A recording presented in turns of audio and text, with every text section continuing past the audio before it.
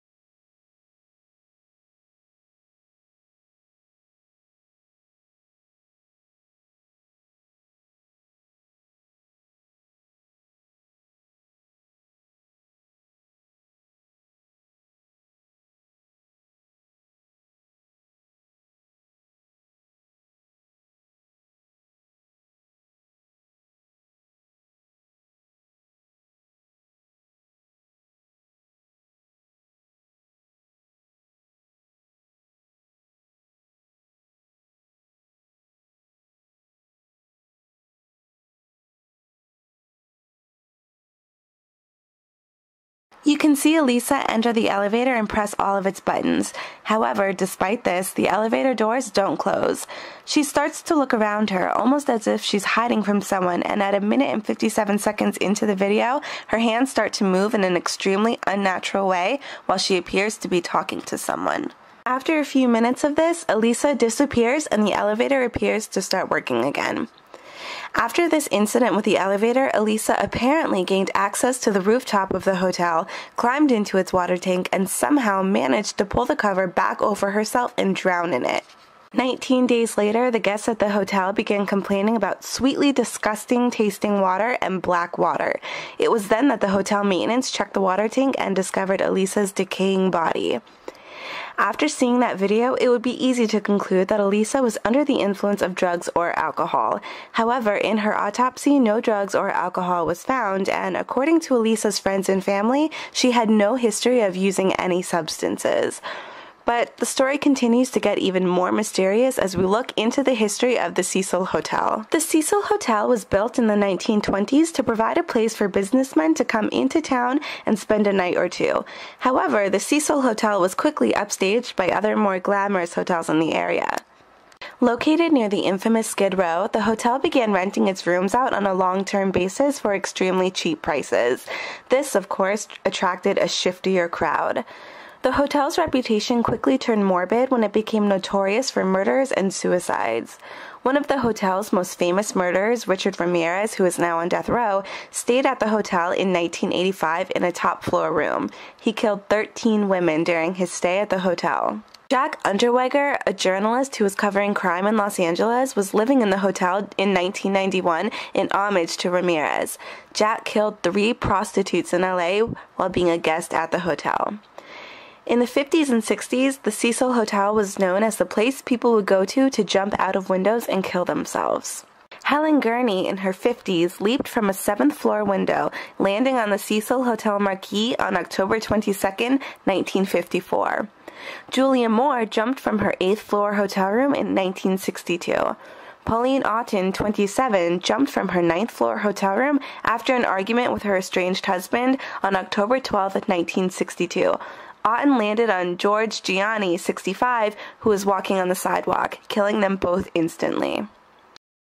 Pigeon Goldie Osgood, a guest at the hotel and a retired telephone operator known for feeding the pigeons in a park nearby, was found dead in his ransacked hotel room on June 4, 1964. He had been strangled and raped. Another odd coincidence? The 2005 movie Dark Water. Here's the premise. Dahlia, the movie's main protagonist, moves into an apartment building with her young daughter Cecilia. Both of these names are very relevant. Black Dahlia is the name given to Elizabeth Short, a woman who was the gruesome victim of a murder in 1947, one that appeared to be ritualistic.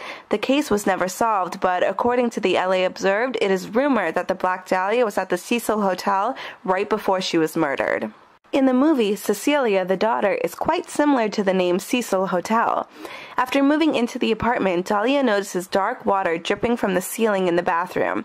She eventually discovers that a young girl named Natasha Rimsky drowned in the building's rooftop water tank, causing the water to turn black.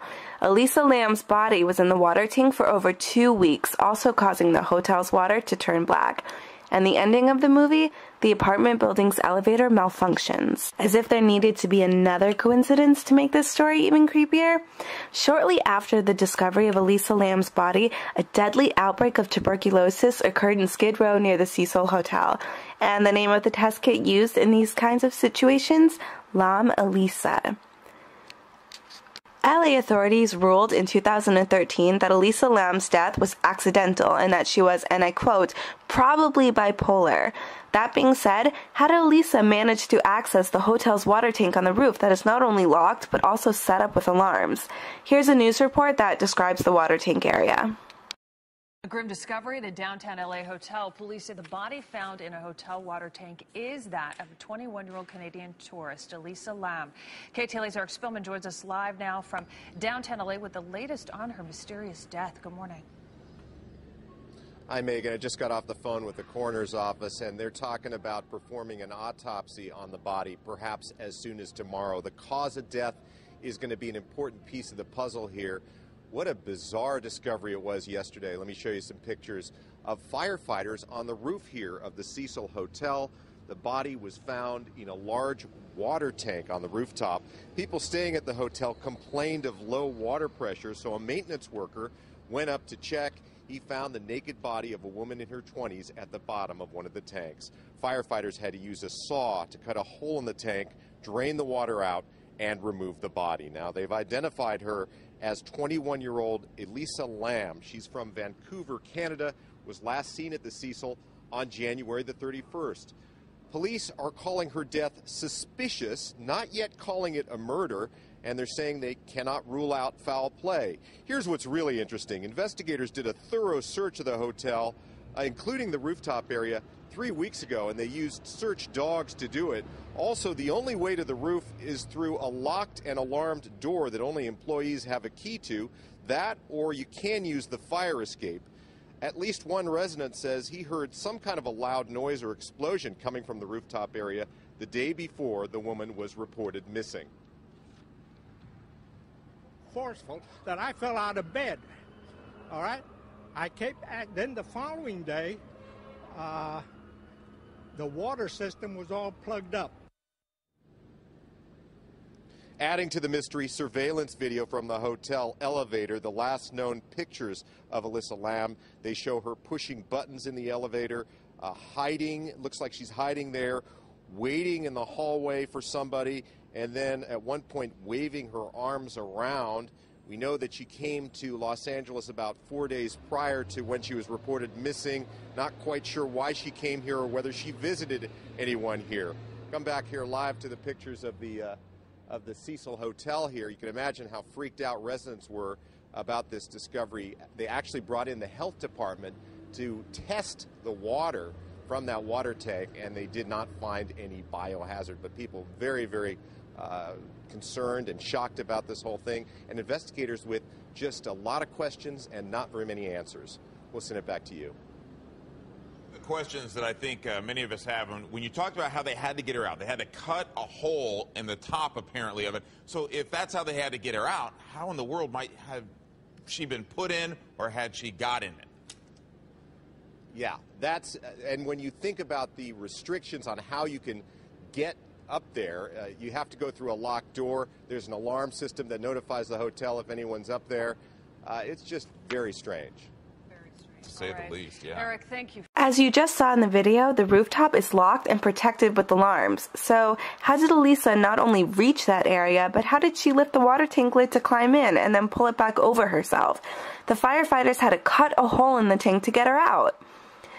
There are many unanswered questions in this case, as authorities have been incredibly secretive and quiet during this investigation. What really happened here? Why are there so many strange coincidences? Is this a paranormal death or a ritualistic murder? Why is the Cecil Hotel such a hotbed for negative and murderous activity? As the slogan for the Dark Water movie goes, maybe some mysteries are just not meant to be solved.